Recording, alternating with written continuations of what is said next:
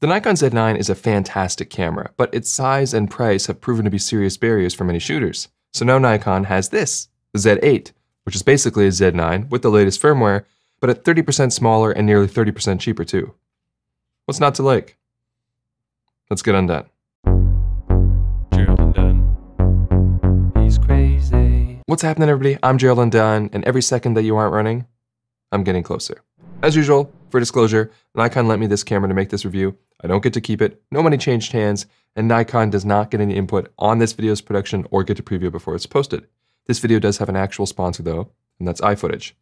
Now, I don't like to make videos that I've already made, and since this is fundamentally a Z9, I'd like to think I already made 2 videos on this camera. So if you want to know about the regular stuff that's mostly unchanged, I suggest you watch my initial review, and I also have a video about the 2.0 firmware and the Nikon RAW. So instead today we're going to be focusing on what's been improved and talking a bit about the 3.0 firmware that I never covered because this camera comes with those latest features at launch. So let's start with what's different about the body. It's smaller, which means a smaller battery and less heat dissipation than the Z9, which we'll get into in a second. Ergonomically though, it's a big win for me. It's not nearly as heavy as the Z9 and feels more like a DSLR body. It's still large for mirrorless, but very comfortable if you're used to something like a D850. And it's very spacious and forgiving if you've got big hands. The LCD screen is great. It doesn't flip out, but it's 2.1 million dots and gives plenty of mobility for tilting in both orientations. The button layout is mostly the same, for better or worse, and the experience is extremely familiar. The body isn't as weather sealed as the Z9, but it's still highly resistant to inclement weather. It still features 3.5mm headphone and mic jacks, a full-size HDMI port, and a USB-C port for power delivery. But now they have a second USB-C port just for communication, which is nice because lately I've been rigging out cameras and running into issues where I can't use the USB-C port for power if I want to use it for anything else. This isn't a problem here, which is cool. The card slots are different than the Z9. You now have one CF Express slot, which is backwards compatible with XQD, and one SD card slot. Normally, I would complain that this limits our ability to do backup recording with higher bitrate codecs, but Nikon still hasn't implemented redundant recording in video anyway, so the different card types isn't really an issue for video shooters. However, I did complain a lot about the card door on the Z9, and I'm happy to report that this door is much easier to open, although it does take some getting used to because part of the grip opens with the door, so you have to reposition your hand. As I mentioned, the battery is the smaller EL15C, the same form factor you'd find in many other Nikon cameras, but it does mean we take a hit on record times. Now, as usual with any overheating tests, it's important to keep ambient temperature in mind. I can offer advice for shooting in a climate-controlled environment or outdoors up to about 24 Celsius or 75 Fahrenheit, but beyond that, your mileage may vary and very likely decrease. Also, remember that Nikon now has a temperature threshold setting in the menu. They advised me that when you set it to standard, you can expect about 60 minutes of 8K recording, and when set to high, you'll get closer to 90 minutes. And I found those numbers to be reasonably accurate in my environment. When set to 8K24 with the H.265 codec, I recorded for 1 hour and 35 minutes before the camera overheated. And after letting it cool and recording again, I got another 19 minutes before the battery died, so about 1 hour and 54 minutes on battery in that mode. In 4K24, which is oversampled from the 8K, I recorded for 1 hour and 58 minutes without overheating before the battery died. In both modes, I got a hot card warning after about 20 to 30 minutes, and this is because I was using the CF Express slot. You likely wouldn't see that with the SD card recording though. Now, it's interesting to note that you can extend the battery life in 4K24 recording by plugging in USB-C power delivery, but this camera still possesses the 2 hour and 5 minute recording limit. Now, I've asked Nikon why this exists multiple times and I've still never gotten an answer.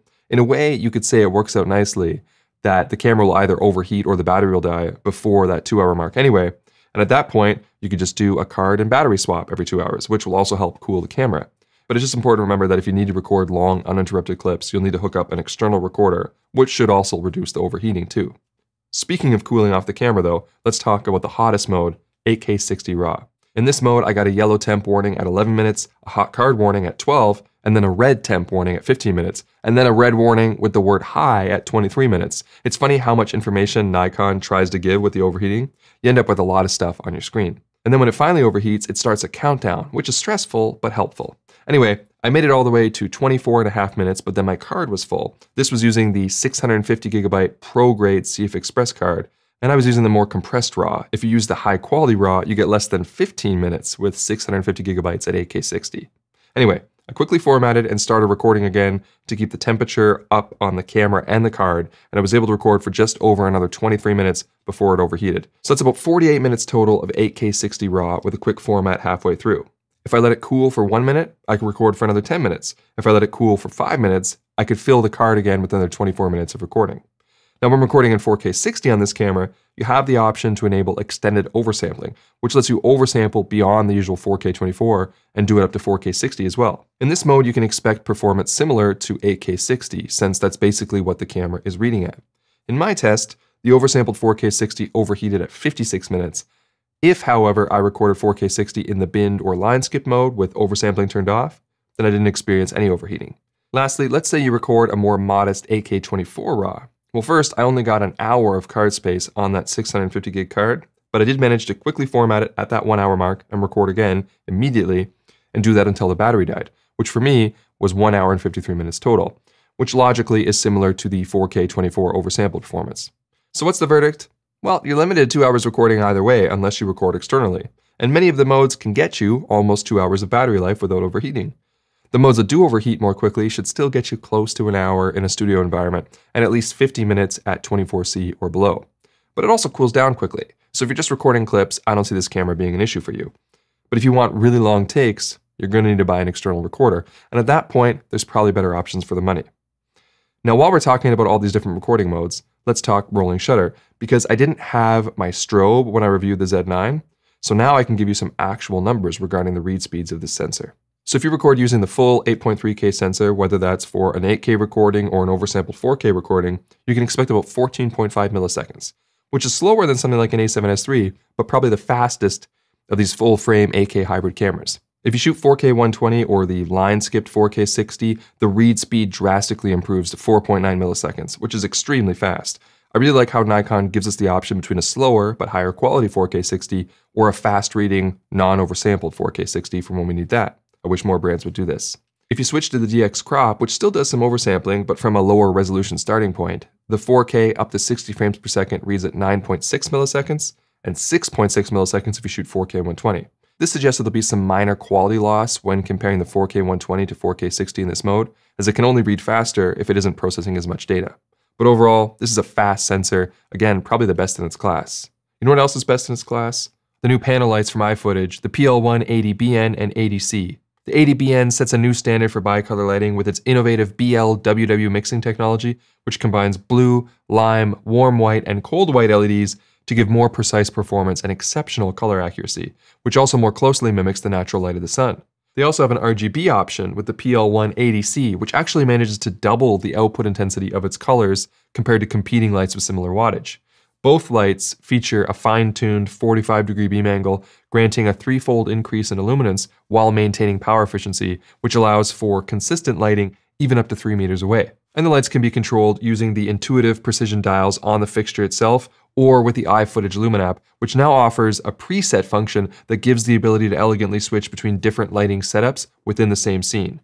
I highly encourage you to discover the power and precision of iFootage's new panel lights by using the link in the description below.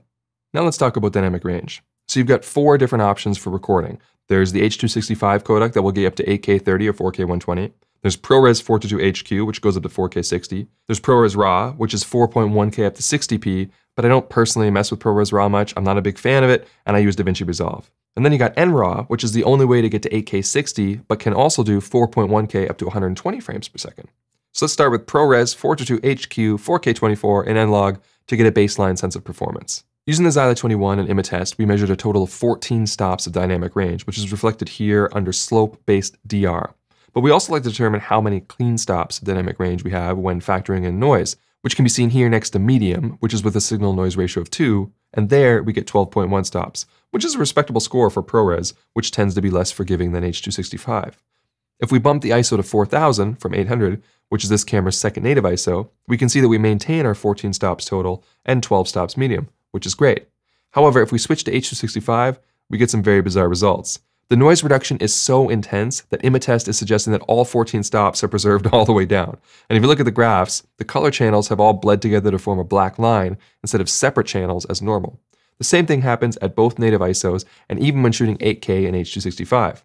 So I had a look at the shadows, brighten them up in post, and then compare them to the ProRes version, and sure enough, we can see significant blocking and artifacts when compared to ProRes, which explains the weird results. However, after further testing, I noticed that the issue mostly resolves itself after a few seconds of recording. Now, there's still far too much noise reduction in my opinion, especially when compared to ProRes, but it's at least usable and measurable now. And when doing that, we see 13.8 stops total, but now with a medium score of 13.3, which is how you know the noise reduction is too aggressive. You shouldn't be able to jump from 12.1 to 13.3 just by switching codecs. The 8K version, when sampled from later in the clip, isn't as offensive. It measures 12.4 on the medium, which is much more logical when you factor in the oversampling that occurs by dropping an 8K clip on a 4K timeline. So my advice is that if you want to shoot H.265 on this camera, shoot in 8K. But if you have to use 4K H.265, make sure you aren't putting anything critical in the first few seconds of the recording. Give it a little buffer time to smooth out those artifacts in the shadows. But ProRes HQ is definitely the better option all around. Now let's talk about NRAW. If you drop 8K RAW on an 8K timeline, our medium score drops to about 10 stops. This should give you an idea of how noisy the RAW is, but to fairly compare it against the ProRes, we need to put it on a 4K timeline to account for the oversampling and the 4K limit of ProRes. When we do that, the score jumps to 11.6, which gives us our baseline before any noise reduction is applied. This is a very manageable starting point, and more detail is definitely preserved in the RAW when comparing it to the ProRes 422 HQ. So if you'd like to fine-tune your noise reduction in post, this would probably be the way to go. But again, we have to consider those absurd file sizes. I can get nearly double the record time of ProRes than I can of NRAW in its most compressed state. So I'd still say overall the best codec on this camera for balancing image quality and usability would be the ProRes 422 HQ. You can still oversample all the way up to 4K 60 from that 8K image, but with less hassle than the alternatives while gaining a streamlined post-production experience. But I should mention that the RAW panel for NRAW and DaVinci Resolve has been improved. While I still wish you could decode to other well-known gammas, the clips are now correctly displaying as 12-bit. The exposure adjustment now works more logically, where 1 point of exposure equals 1 stop instead of the previous 0.5 system, and the overall performance of NRAW seems smoother to me. However, the white balance adjustments still aren't easy fixes like others I've used. You can't just type in a white balance and move on like you can with other RAW types. There are major color shifts that need to be caressed. This is a disappointment and furthers my case that ProRes 422 HQ is the best choice most of the time. Another thing that's improved since the last time I used the Z9 is the Nikon LUT. There's now a version 2 of the LUT that fixes the issue of having major jumps in the tonal range. The new LUT transitions much smoother between stops. And I've noticed that the LUT and the view assist for the Z8 is a close match to that V2 LUT for the Z9, so that's good. One thing to keep in mind though is that the V2 LUT raises your final exposure more than the V1 LUT did, so you might have to retrain how you expose if you shot a lot with the V1 version. But again, the view assist on the Z8 helps a lot with this. The colors of the new LUT are slightly different too. Not a major departure, but slight differences in luma and tweaks to the hues. I'd say the new LUT is slightly more color accurate, but it's not a huge difference once you account for the exposure change. But the gradations are nicer. Now, as I mentioned, there are some other improvements I haven't covered that came with 3.0 firmware for the Z9, which we'll find here in the Z8.